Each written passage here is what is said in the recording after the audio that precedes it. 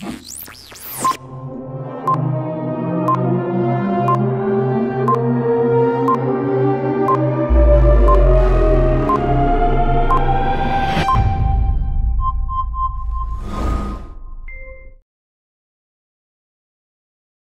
of us,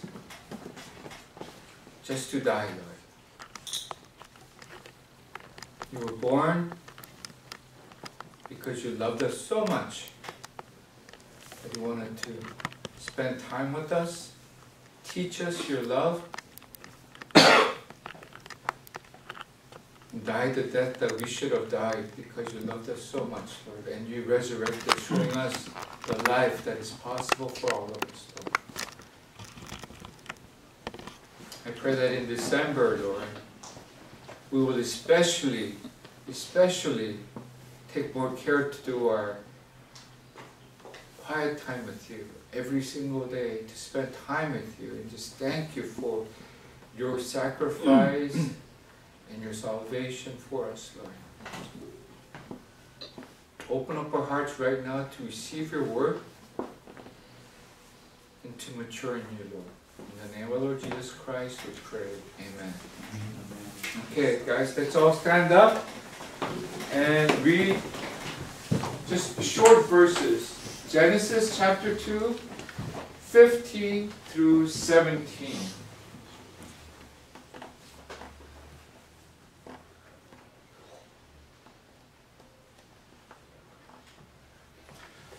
The Lord God took the man and put him in the Garden of Eden to work it and take care of it.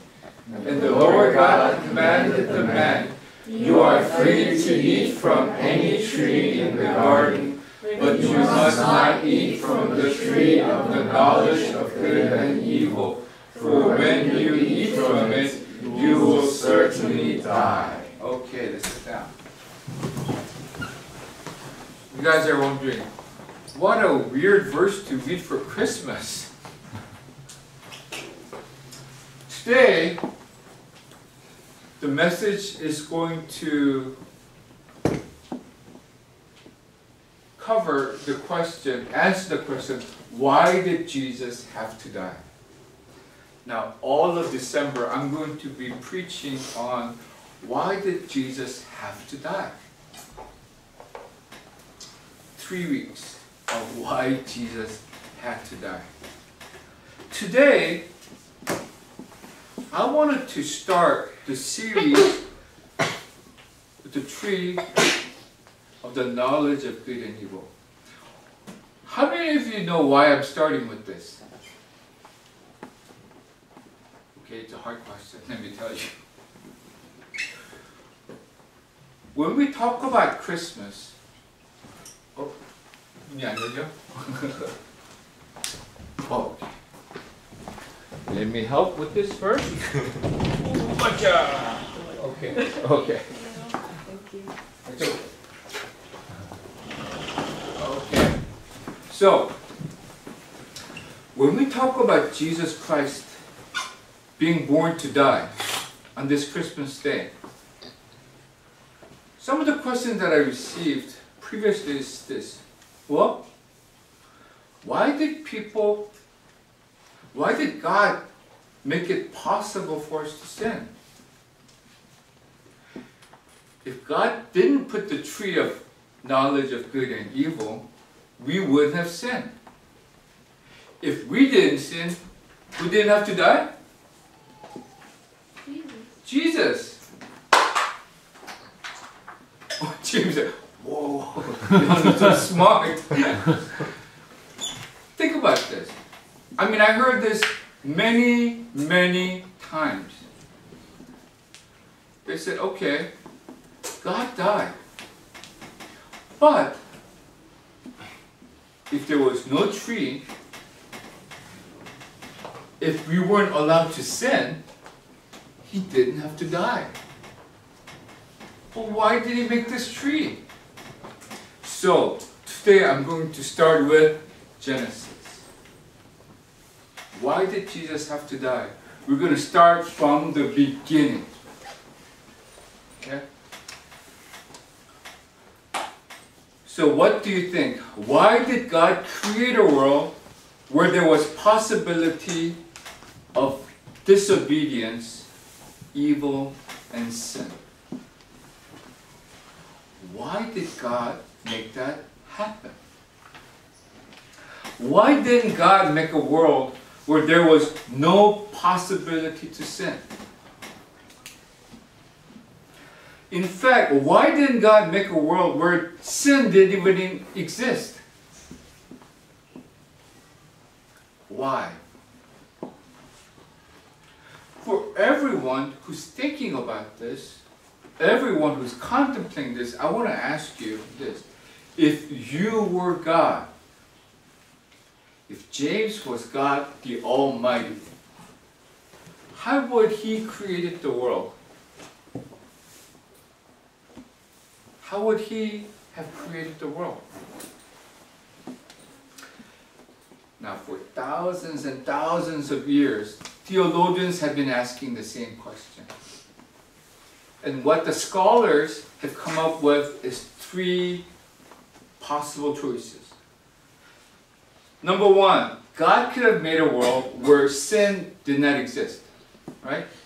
There's no such thing as sin. World where there is no such thing as good and evil.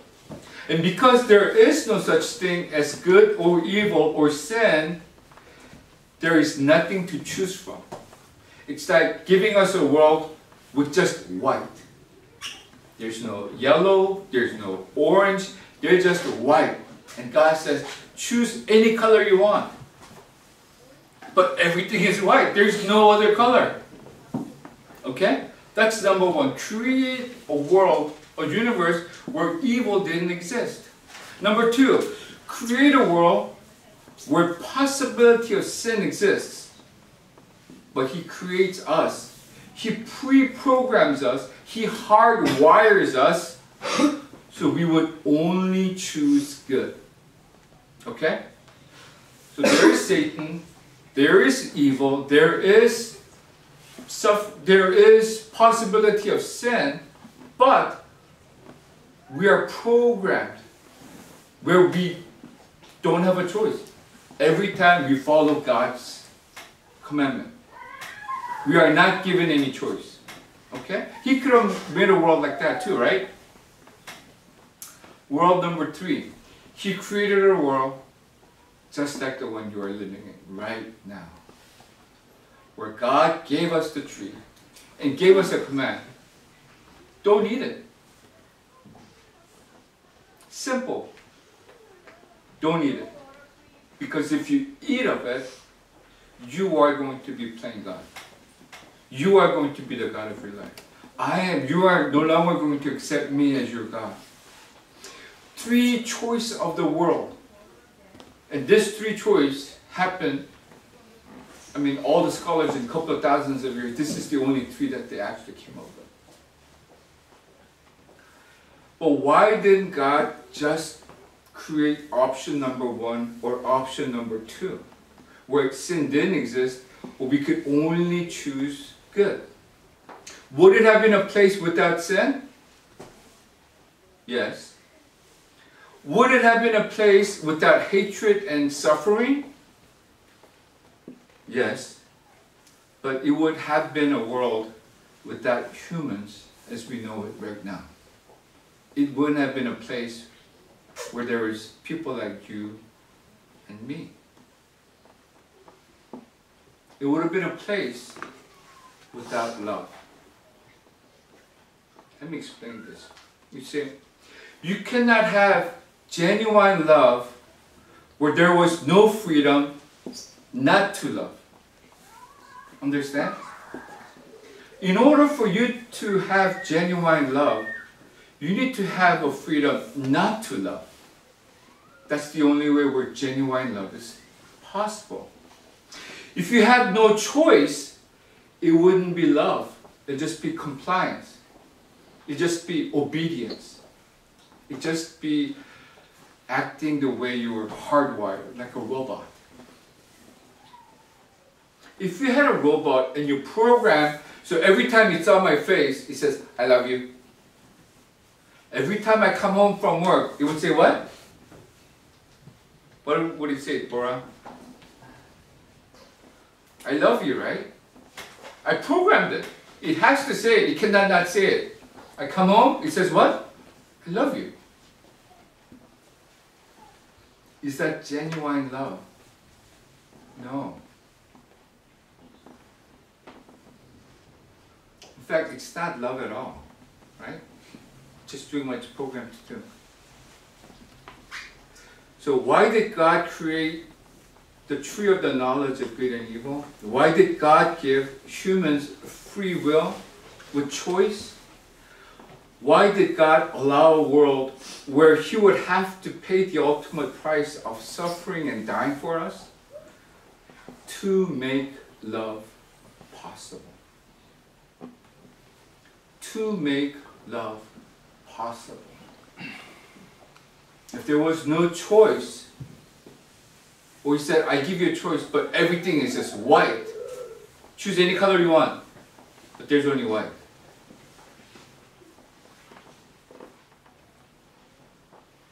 There's no true love without freedom. Why did Jesus make the world He made as today? Because He wanted to make love possible. You see, to truly make love possible, God gave us the greatest gift of free will. And with this gift of choice comes the possibility of making the wrong choice. Right? If I tell Daniel to clean his room, with that comes his freedom not to clean his room, right? He could obey me and clean the room, but he could not obey me and not clean the room. The entirety of the Bible confirms that the thing that God values most is love. I'm going to read from 1 John 4:16. It says this, and so we know and rely on the love God has for us. God is love. Whoever lives in love lives in God and God in them. God doesn't just only love, He is love. Because our God is a God of Trinity, because there's three God in one, God has been in a loving relationship for all eternity. He's been loving forever. It's what He does. It's what He values the most. And it seems that God has chosen to create a world where where people like us live. He created human beings in His own image to love. So that people like you and me can truly love God and truly love each other. Now, because I am a father, I understand this a lot clearer now than when I was your age. Is a world an ugly place full of danger and possibility of all kinds of evil and suffering? Yes. Bora knows it too. And she's a younger sister. You turn on the TV and what do you see all day long? Hatred. Evil. Then why did I have Daniel? Why did I bring him into a world full of suffering and evil and violence? Why did I bring him into a broken world like this? Am I an evil dad? Am I a bad dad? Do I get pleasure out of bringing Daniel into such a world and say, hey, you suffer? Am I an evil dad like that? No, of course not. I brought Daniel into the world, even with all of its evil and suffering, because there is also love and beauty. I had Daniel because of the love that he can experience. Actually, he's experiencing it every day. Every day I tell him, I love you. And he says, oh, that's gross, Dad. Don't say that. Oh. He's getting old. He says, don't come near me in public, okay? But he knows, he's experiencing love. I had Daniel because he could see beauty that's all around him. He could see this beautiful earth that God has made. He's perplexed by the plants and the insects and the things, how meticulously it was created. It's beyond imagination how things fix itself, and it heart tells, you know, the blood where to go, pumps in. I mean, everything is such beauty. I brought Daniel into the world because he can do good things in this world to make it more beautiful, make it more loving. Would I rather that Daniel didn't suffer? Of course. Would I rather have it so he doesn't sin? Of course.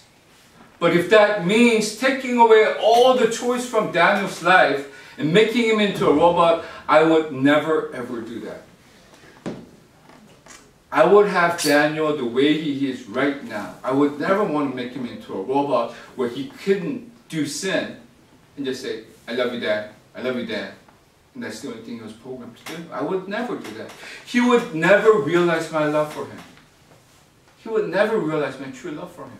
He would never be able to truly love himself. He would never have true relationship. He would never be able to enjoy God. I am so thankful that my parents had me, that I was born into this world. Did I sin? Of course. Am I sinning? Of course. Did I suffer? Yes. Did I go through life's disappointments, heartaches? Yes. But I also experienced God. I also met my wife and had this beautiful relationship called marriage. I had Daniel and I had this beautiful relationship called family. I would have never had any of that if I wasn't born. I could have fellowship with my fellow brothers, including all of you. There's beauty, there's love. Because my mom had me, I'm experiencing all these things and it fills me joy. Understand? As I conclude, the classic defense of God against the problem of evil is that it's not logically possible to have free will and no possibility of sinning or evil. You see, every time we use force to prevent evil, I prevent somebody from doing something wrong by using force, by supernatural power. Can I prevent evil? Yeah. But in order for me to prevent all evil, I must remove all freedom. Understand? I have to give people no choice to do anything bad. I have to control their minds. I have to control their heart to prevent all evil. But preventing evil ultimately results in preventing love. Only when we experience the despair and suffering of sin can we truly see and appreciate the true goodness and true beauty of God. Only when we experience the unlove resulting from sin can we desire and rejoice for the unconditional and unbounding love of God. For all of those who do not believe Jesus Christ and mock His sacrifice, they have to answer, without God, how do you explain love? How did you become a creature that has the capacity to love? From an unloving, unfeeling, no emotional, just matter. How did you get from there to the love of parents, to the love of brothers and sisters, and love of your fellow people around you, and animals too? So as God made a world like this, where He would have to pay the ultimate price of death, so that we can love where love is possible. Are you realizing His love? Are you loving God with all of your heart, with all of your soul, and with all of your mind? Are you loving your parents with sincerity? Are you loving your brothers and sisters, considering their needs above yours? for all of the brothers and sisters.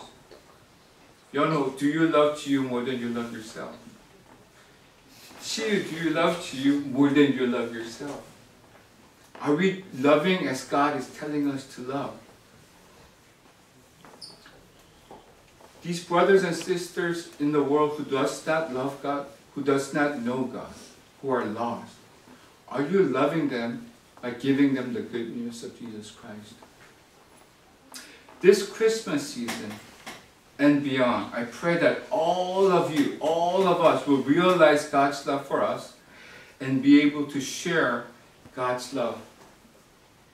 Because God made this world as it is now, because He wanted to make a world where love was possible. Let's pray. Our Heavenly Father, we come before you, Lord.